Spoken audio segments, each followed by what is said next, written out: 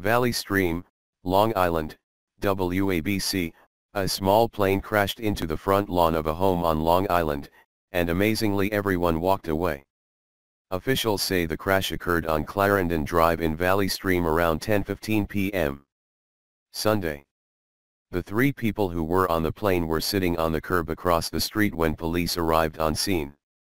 One of the passengers suffered a sprained finger. Officials say the passengers on the plane, who were visiting from Korea, spent some time at Niagara Falls and were attempting to land at Republic Airport in Farmingdale, but missed the runway 4 times, and were redirected to JFK Airport, where they missed the runway twice. The plane was reportedly low on fuel. The plane then got caught on the rooftop of the church on the corner of Clarendon Road, and then got caught in overhead wires on 113 Clarendon Drive. Officials say there were no injuries on the ground, and there is no structural damage to any houses. PSE&G is on the scene, and report that nearly a dozen homes are without power.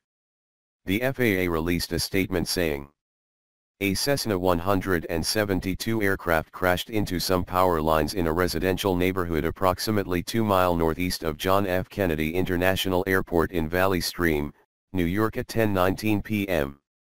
3 people were on board. Contact local authorities for passenger information and medical conditions. The FAA will investigate.